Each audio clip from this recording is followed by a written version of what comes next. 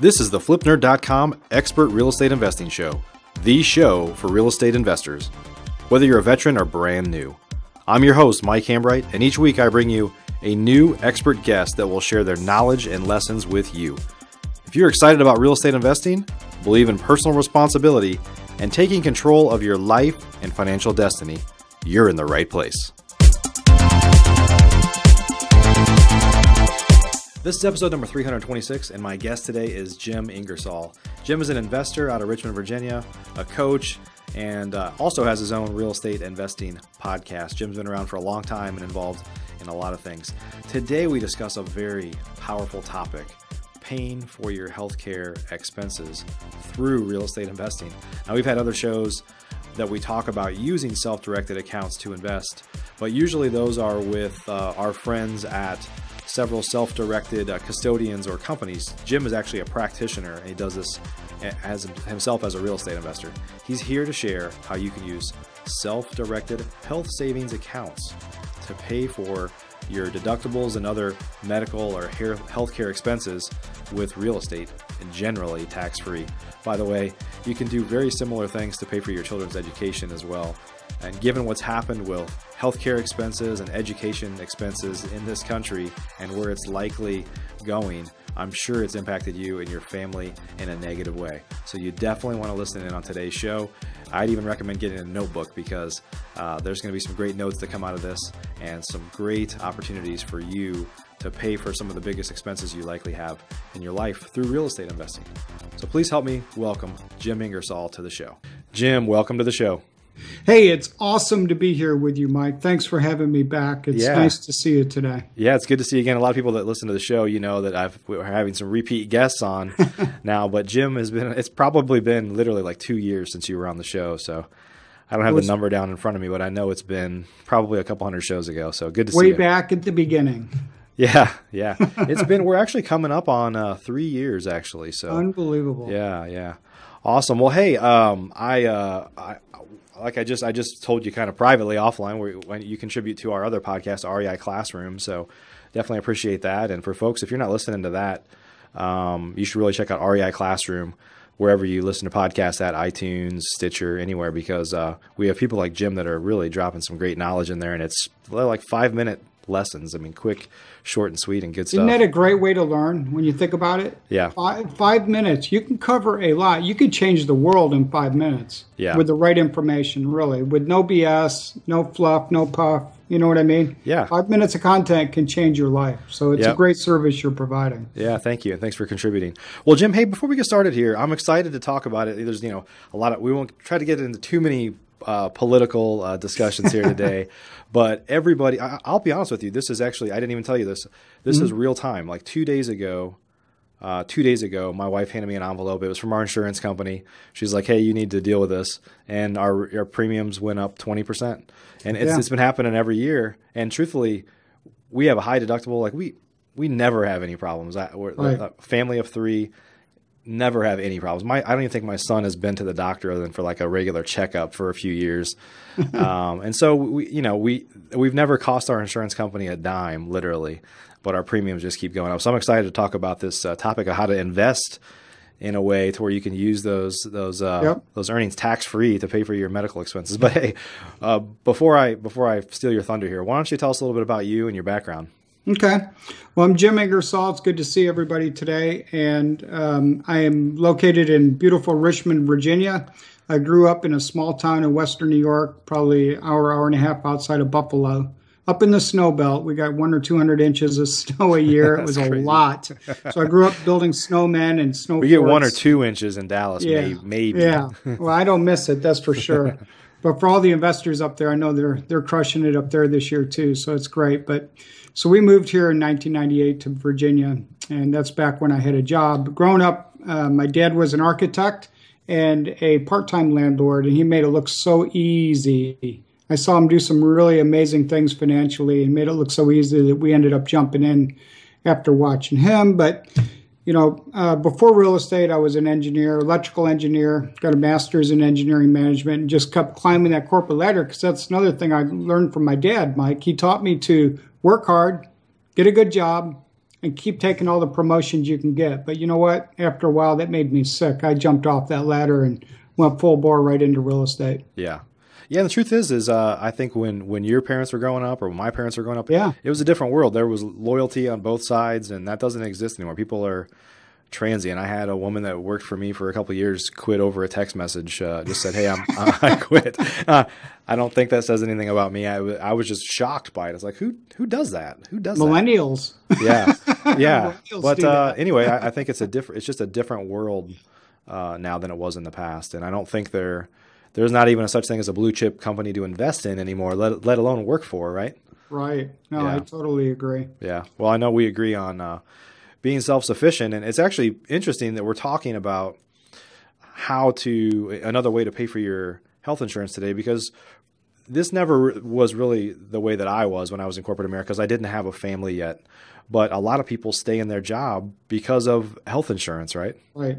Because they're Yeah, I mean, afraid of like leaving or. I left my job maybe 10 or 12 years ago. It was a long time ago. And I went into real estate full-time wholesaling to start, like a lot of people. But one of the fears I had was, what am I going to do with my medical? Even back then, and it wasn't a crisis like it is today with Right. premiums jacking up and all that. But it was still a concern even back then. Yeah. The other concern was like, how am I going to get my kids through college? Both of my kids were young. They were in like 8th and 9th grade when I left my job. Yep. And so I had a lot of fear to overcome to pull that up. And those are two areas that we can talk about, both of them today, because you don't want anything to hold you back. You got to jump over that. I call it the 4-letter dirty F word, fear, F-E-A-R. It's horrible, man. Yeah. It will cost you millions of dollars if you let it creep into your life. So you got to ditch it. Absolutely. Yeah. And I know that we both, I'll say that there's a couple of hurdles as a real estate investor that we have to get over, right? The first one is health insurance and how am I going to pay for things? How am I going to offset my income is the next one, right?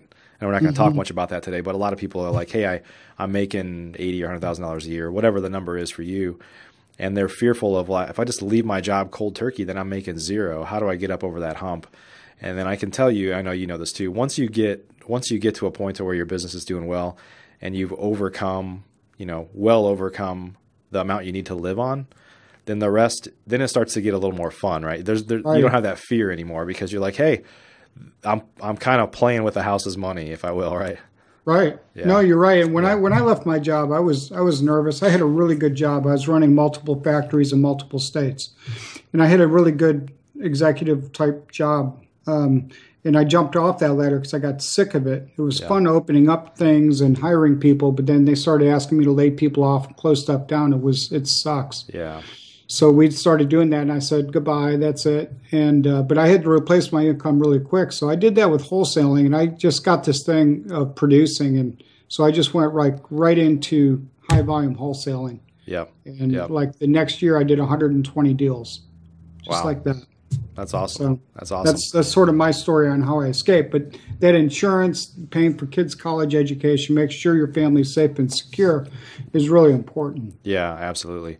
Well, so let's talk about health savings accounts. And for folks that are listening, you've probably heard us talk about self-directed IRAs and other things before. And usually those have always been from a guest that's on the show that's a custodian or works for a self-directed IRA company. So Jim is a practitioner. He's a real estate investor like most of you listening. And so we're going to get his perspective today on how you can invest inside of your health savings account with real estate and essentially end up having, earning pre-tax revenue that you can pay for your medical expenses with. Right, Jim? It's time for a quick announcement. We'll be back to the show in less than 30 seconds. PassiveRental.com is your source for turnkey, done-for-you rental properties. If you'd like to be an investor and not a landlord, please visit PassiveRental.com to learn how to purchase cash-flowing, professionally managed rental properties in the hottest rental markets across the country. We can also help connect you with financing for your next property. Invest the easy way today and get started by visiting PassiveRental.com.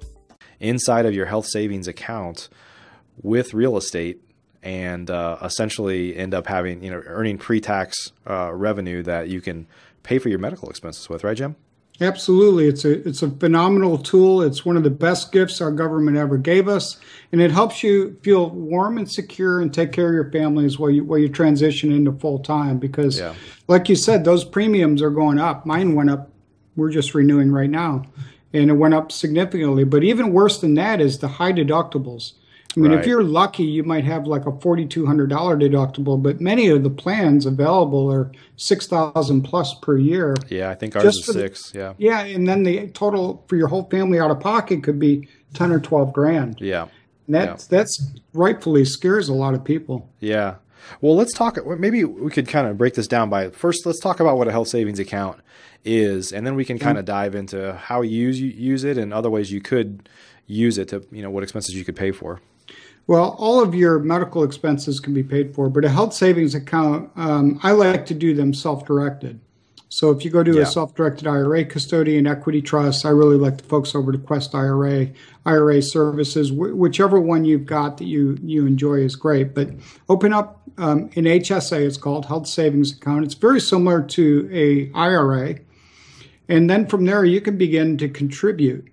And, your max contribution every year, I don't have the number in front of me, but that doesn't really matter. Just start to make some contribution to it. And then once you've got a little bit of money in there, you can invest it into real estate. And that's where I really want to focus. Sure. Because the myth is if you've only got a little bit of money in an HSA, it's just going to sit there and you can't really invest it. Right. But the truth is, if you're a little bit creative and you know how to get around some of this stuff, you can invest it and you can use it as leverage, similar to buying a rental property at a bank, because you come in, you may have 10 or 20% down and you've got control of a $100,000 or $200,000 asset. Right. You can do the exact same thing in your IRA if you're a little bit creative. Yeah. So what can you do in you could obviously do a fix and flip, right? Yep. So where it starts to get where you have to get a little more challenging, probably, correct me if I'm wrong, is an assignment or a wholesale deal, which I know there's probably a way to run them through there, right? Sure. Yeah. And you can do an assignment. And then you could even buy and hold long-term properties. You could have a rental property in there where the rent checks every month are going to pay for your health, for your medical bills. That's how I do it. So you can do all that. There are some prohibited transaction rules you need to be aware of. There is also unrelated business income tax. So if you borrow debt finance, if your HSA account borrows from somebody on debt financing, you may need to look into what's called UBIT, which is unrelated business income tax. Yeah. You also want to avoid doing the same type of transaction over and over in your account, because you don't want it to be perceived as a business. You want it to be perceived as an investment. Right. And that's why it works really good for investing in notes. It works really well for buying rental property. You could do a subject to deal and different things. Now your HSA can still borrow money.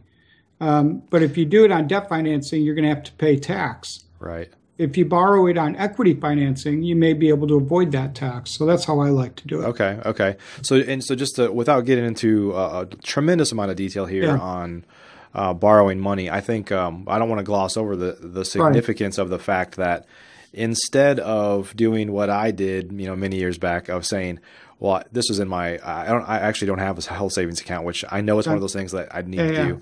But we have IRA accounts. So historically, I would put whatever the limits were when I was younger, $3,000 a year, put it in there, invest it in an S&P 500 index fund or something silly.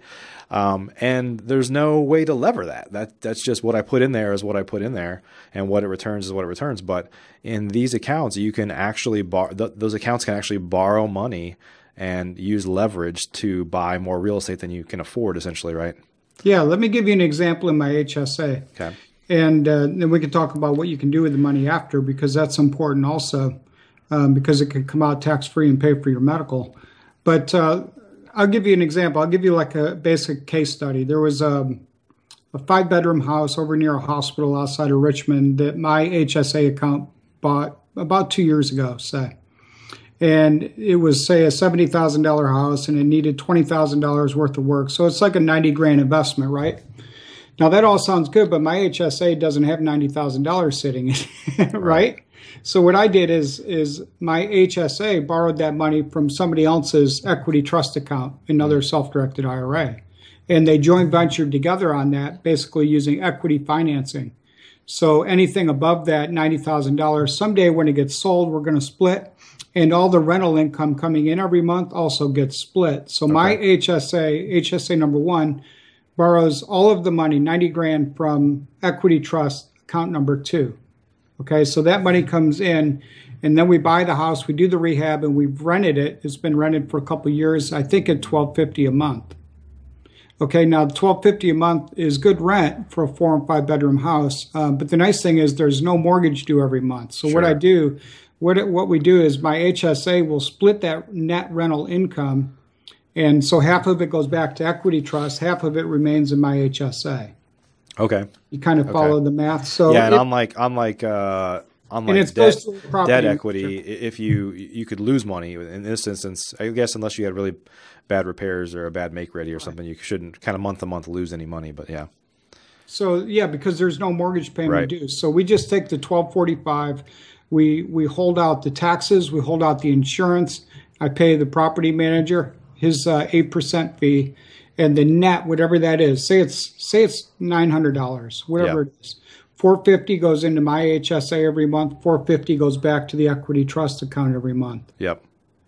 So, and it's actually closer to $500 in real life on this case study. Sure. So I've got $500 a month stacking up in my HSA, and that's $6,000 a year, right? Right. And see, I kind of designed it that way because my deductible is $6,200 a year. Okay. You see how one rental property? Yeah, just one. 100% leverage. Didn't need any of my own money for that deal. Right. Is creating enough money to cover my deductible. Yeah, and as a rental, as a buy and hold, it will presumably continue to do that every year.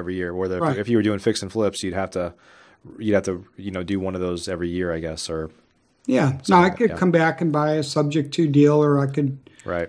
And once you create some cash, you can do a lot of different things.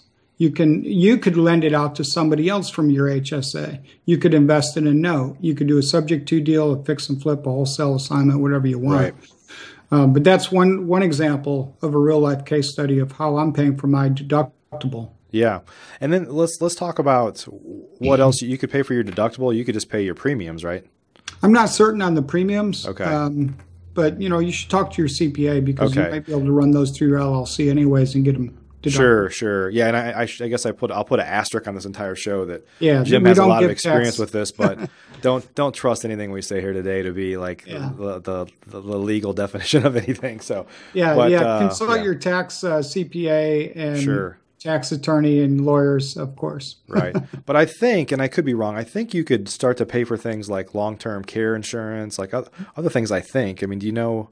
Well, for me, I'm only using it to pay my deductible. Now, if you don't have any medical expenses for a year, that's great. So it'll continue to compound. Compound interest is one of the greatest wonders of the world, right? Right. Using the rule of 72, if you're making 12% interest, you double every 6 years is a great thing. Yeah, absolutely. So you can do a lot of different things once you start to accumulate cash, or you can pay for your medical expenses. And that's a big fear, like for families. And I've been coaching some guys up in your area, Mike, in Dallas, that he just left his job as a math teacher a few months ago at the end of last year. Yeah. And I thought you weren't going to put any competition in Dallas for me. Oh, didn't we have that agreement? This guy's freaking crushing it too. His name's Max. He has 5 girls. Oh, wow. Imagine that, 5 girls. So, he's got some concern there on how he's going to pay for his medical. And this is one way that he could do it if he chose to. Open up an HSA with a self-directed IRA account. Find somebody who's got an IRA willing to lend your HSA some money and buy a rental. And just hopefully you don't need the money, but every once in a while, life happens and you have a medical expense. Yeah, absolutely. And knock on wood. Like I said, we have very few expenses, medical expenses. We're just fortunate. I'm going to keep knocking on wood for that. But last year I was actually got a group of guys together. We played paintball and I twisted my knee, and it was just killing me forever. I've never actually even broken a bone, so I was like a weenie about it, But anyway, eventually I was like, I got something's wrong here. So I went and got an MRI, and it just turned out that I didn't have to have surgery or anything, but an MRI was like $3,500 or something. Yes. When you're Yes. paying out of pocket, literally, I remember they're like, it was like I was at the store.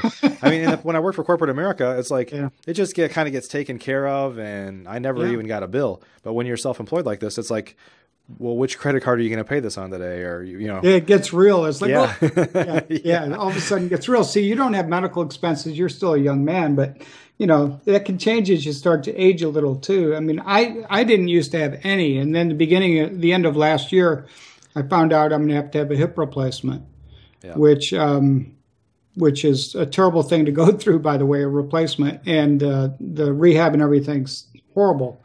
But a fear people have is that's like $100,000 procedure. Yeah. $100,000. Right. Now my deductible was $6,200. Right. And my rental property paid for my entire hip replacement from my perspective. Yeah.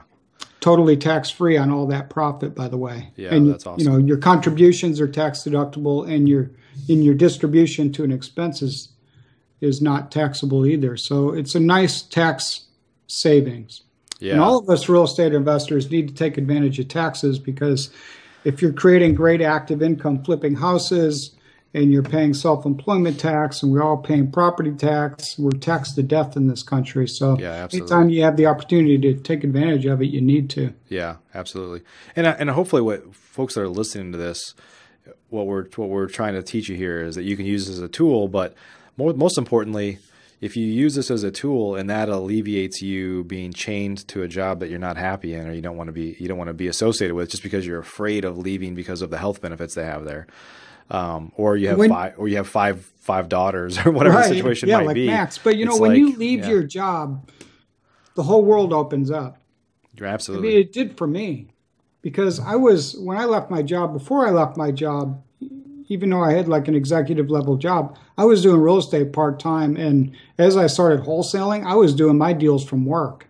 I don't think anybody else would ever do that. No, I'm sure they do. It's a good way to do it, actually. So I would recommend it. If you're thinking about going full-time, see if you can replace your job income by working part-time on the side, or a little bit while you're at work if you need to cheat a little like I did. Yep. And then when you get out, like the whole world just opens up, and it's like, oh my gosh, there is so much opportunity that I was missing, because now I can focus, man. I can find motivated sellers. I can write contracts. I can get assignment fees and really start to connect dots on a phenomenal journey and an amazing life, as you found out as well. Yeah, absolutely. Well, so Jim, I've got a question. I want to actually next, after we get over this question, I want to talk a little bit about doing the same type of thing in Coverdale accounts.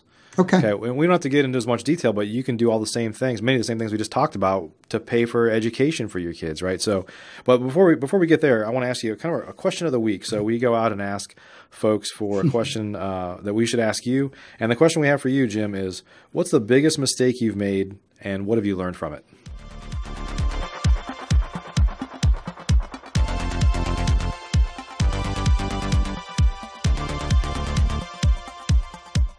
Oh boy, I've made a lot of mistakes. You know why? Because I've bought hundreds of houses. And any real estate guru who's out there who says they've never screwed something up is just not telling you the truth. So I've bought plenty of houses I shouldn't have bought, but I don't really want to talk about those mistakes, because real estate transactions are forgiving. What isn't forgiving is what happened to me. And that's, like I said, growing up, my dad was an architect. He was a part-time landlord, and I watched him buy these duplexes and triplexes around our hometown of Jamestown, New York. And he did really well with them. And I saw what he did and how he was able to pay off our house that we lived in when he sold the rentals and stuff, and made it look so easy. My wife Cheryl and I got married really young. She was 19, I was 21. And we were watching my dad, and we're like, oh, we can do this. We can be landlords. Yeah. So I think we're about 23, 24, really young. And there's a lot of great young people jumping into real estate. So I'm sure you won't make the same mistake I made, which is not having a clue what you're doing. Think back. Now, this is back in the early 90s. Now people have been educated by HGTV. Exactly. Is that right? Isn't that how it works? Chip and Joanna make it look easy, too. Yeah. But, this is back in the early 90s. This is before we had internet. And so, I couldn't get online and learn about investing. All I could really do is sort of watch my dad, and I didn't want to have to ask him how to do it. So I said, I'm a young man. I'll figure this out and do it on my own. So I found a great duplex. It was $20,000 in Jamestown, New York. It sounds so good on paper. I got 2 incomes, one up, one down. It's a 3-bedroom down, 1 or 2 bedroom up. And we jumped in, and we didn't have a clue that the house was 20 grand because it was a train wreck, right? Yeah.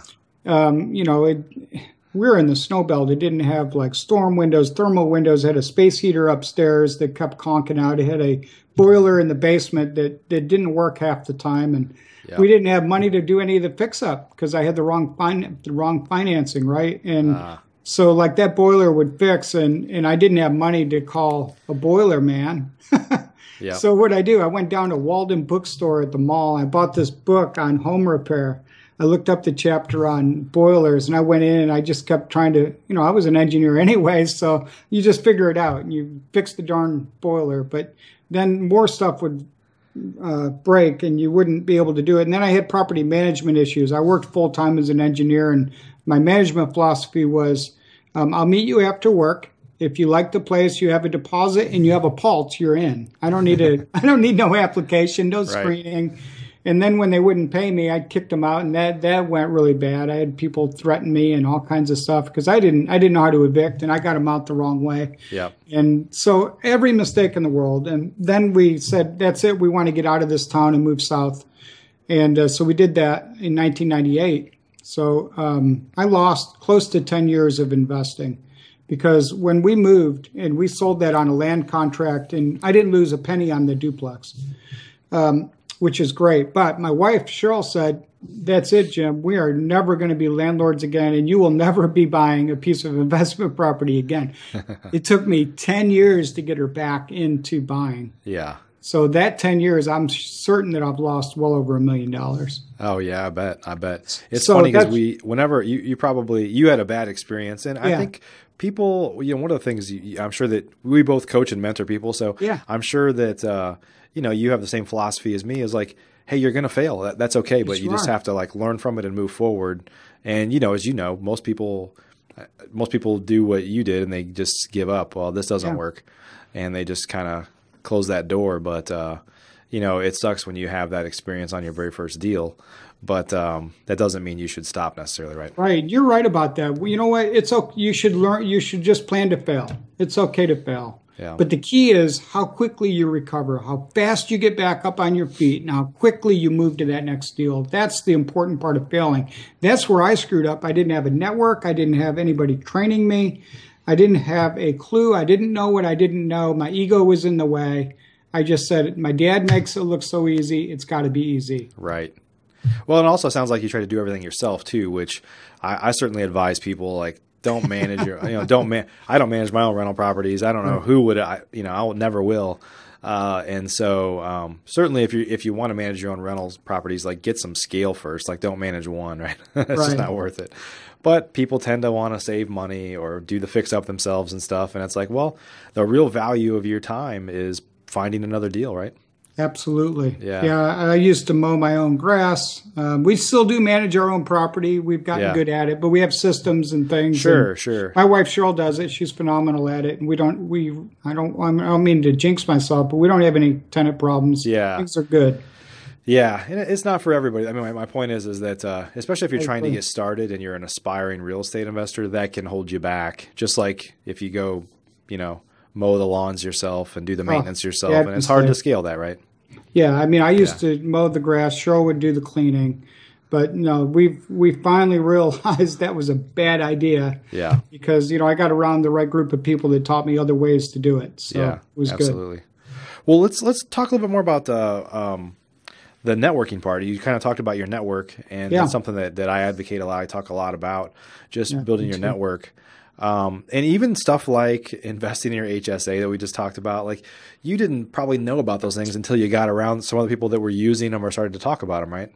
Yeah, I mean, that's really the mistake I made. The mistake wasn't buying the duplex and stuff. I mean, I had the wrong financing, wrong house, whatever. But the mistake was I didn't know what I didn't know, and I didn't invest in myself. There was no online training.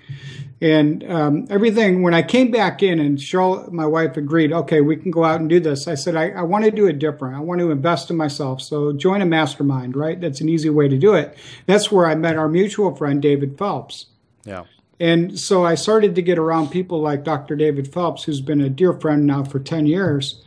And when I got in the right room with the right people who were willing to help me, and when I got stuck, I could reach out my hand and they would pull me out of the mud if I got stuck in the mud, and then learn about systems and processes and deals and how to buy money buy real estate with other people's money and tax advantage accounts and all that other stuff. Everything changed. Yeah. Yeah. Yeah, I think it's interesting. What kind of advice would you give to people? It sounds like, because I know how you feel. You're like, when you look back at that rental, you said your ego got in the way, and you're talking about how your dad made it easy. Like, you were probably embarrassed or didn't feel like you needed to ask for help, right? Like, I can figure this out. I'm a smart guy, right? I mean, that's kind of what it was. But a lot of investors are that way, right? Like, I could figure it out. I don't need this. I don't need a coach. I don't need a mentor. I don't need any help. I can just go do it, right? So what advice would you give that person if they're listening right now that might be making that mistake or about to? There's a lot of great information on YouTube, but don't build your whole business based off the YouTube education. Yeah. And be careful who you go with. I mean, if there's a lot of great opportunities out there. You and I talked about Collective Genius and others earlier. Yeah. And then on the other hand, there's a lot of really poor ones that I know people that have dropped $35,000, $40,000 into and walked away with nothing. Wow. So you do have to do your due diligence, but the importance of getting in the right room with the right people, I can't overemphasize the importance of building your network. And you gotta have a network of people that can reach out and help you when you get stuck. You also need networks of people helping you find deals. You need networks of people for private lending. You need a network of bird dogs, a network of wholesalers, contractors. Everything comes back to network. That's why we like to say your network equals your net worth. Yep. I didn't know that in my early 20s. I wish somebody had told me. Yeah. Yeah, and I want to talk about a whole lot about my background, but people that have listened to the show religiously know that I've always been a huge advocate of networking, and it evolved to a point to where I started a podcast, almost 3 years ago, and here we are, episode number 326. and what that's meant for me is, even though I was at the top of my game in terms of investing, or at the time was, and just continue to advance, but it allowed me to start to meet other people like you and build relationships with people and join some groups and kind of take things to a whole nother level. So not that everybody has to go start a podcast and do that, but you can do those things in your market for sure. I started a podcast maybe 6 months ago. It's called the Investor Success Podcast, Mike. Yep. And I didn't know if I was going to like it or not. And it turns out now that I'm 6 or 8 months in, I really do like it. I like being able to talk to people that are thought leaders in our industry about what they think about real estate investing. Yeah. Well, it opens your eyes. I mean, I bought hundreds of houses and I did it a very specific way.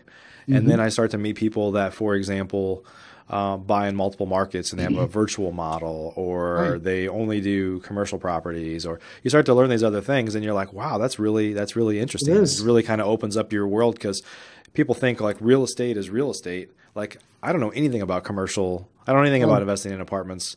I have friends that do it. I have friends that are the best in the business at it. But if you threw me into it, I could figure it out eventually. But the first thing I would do is call the people in my network that I know that know what to do, right? Right. Yeah. Hey, I was out looking at commercial property a couple of days ago. This is just sort of a funny side story, but we walk into this building, and you ever hear of like the escape room businesses? It's like where you have people go in and they get locked like in a room and they got to figure their way out. So I've seen a couple movies where they use them, So this entire commercial building, it was like 3,000 square feet, is like the escape room business. So I like walk in with the broker, and there's a sign that says like something about zombie apocalypse, and then there's like blood prints on the wall. I'm like, what the heck is this place? He's like, oh, this is the escape room. Yeah. So I'd never experienced something quite like that. Wow, that's interesting. Well, Jim, we have just a few more minutes here. I wanted to kind of circle back around and talk a little bit about Coverdell accounts. And I know that I don't think you necessarily use them because your kids are older and education's out of the way. But there's a lot of the same things you can do with a education account that you can with a health savings account, right? Yeah, absolutely. Coverdell is a phenomenal tool. You can use it for private school. You can use it for some of your school expenses. You can use it for college. And burdening these kids coming out of college with phenomenal amounts of loan debt is scary to me. Yeah. So why not do what we do best as real estate investors, invest for it, build that account balance up, and let that pay for their college. All these deals we're talking about, everything from a subject to deal to buying rentals, can be done inside of your self-directed educational account. It's a great way to go. Also in a self-directed IRA for your retirement. And for me now, because I've got 2 grandkids, who one of them turned 1 today, he's downstairs. Okay. But I've got them set up to inherit a Roth IRA. Okay, and we're starting to invest into that account right now while my father-in-law is still alive. And that can also do these same deals. And that's how we're going to pay for my grandkids' college education. Wow. Is through the inherited Roth IRA someday. Yeah. So there's all these different tools. And it's like, think of it as having like a giant toolbox and all this stuff at your disposal. And you just pick this tool, depending on what you're doing and who the motivated seller is and what the deal is, what the deal flow is. Just pick out all these tools and you get to engineer your own deals that way. Yeah. It's funny because for a long time, I've thought about stuff in terms of number of deals. Like, for example, I want a new car. Well, I need to go do a deal. Right. And it's like you can start to – typically we kind of – I don't want to use too negative a word, but you kind of launder it. Like I do a deal and then I get the money and then I go use that money to buy what I want. But it's like, well, just use the deal and put it in there and pay for education, pay for, college, pay for health insurance, pay for a lot of things, right? Yeah, absolutely. And, people are crushing it, flipping houses and stuff this year. I mean, So you got to think about how you want to engineer and craft your life and take the path that's best for you and your family, because nobody should be hesitating right now, Mike. I mean, this is a lot better real estate market than the last several years where it was on the downturn. Yeah. It's a great time to invest. Yeah. Well, Jim, for folks that want to learn more about you, where do they go to learn more about you? And then tell us how to find your podcast. Okay. Well, I've got a special gift for your listeners today, Mike. All right. And they can go to bigmoneyinvestor.com/flipnerd. And they can download a contractor documentation kit so you don't get yourself in trouble when you're flipping houses. So it's got a contractor agreement, an indemnity.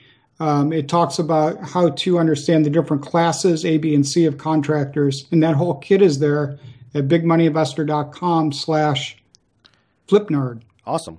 Okay. And then as far as my podcast, check out Investor Success Podcast on iTunes, Stitcher, iHeart, wherever. Just Awesome. Google it. Awesome. Investor Success Podcast. Okay, we'll get a link down below too. So, Jim, Thanks for joining us today. Thanks for sharing some information. And I think this is timely for a lot of people. There's a lot of discussion through this election cycle, right, about healthcare and what a mess it's turned into. And so a lot of folks don't know that there might be a better way, huh? Yeah, I've enjoyed it. I mean, I'm motivated. I'm ready to go. I'm going to meet a motivated seller in just a few minutes. Well, good luck to you. Thanks, Jim. Great to see you. And for everybody listening in, thanks for joining us for another episode. We look forward to seeing you on the next one. Have a great day. Thanks for joining us for this episode of the FlipNerd.com Investing Show. If you're not yet an elite member of FlipNerd, you're missing out. We have tons of great training, including a new detailed masterclass published each month, and live training webinars with experts twice a month. Plus, you'll get access to all of our archives, where we already have a growing library of masterclasses and other training videos. Elite members also get membership in our incredible online mastermind group, where many of the top real estate investors from across the country, including many of the hundreds of guests I've had on the show in the past, are already members. Whether you're brand new, looking to get started, or a veteran, you simply must join today.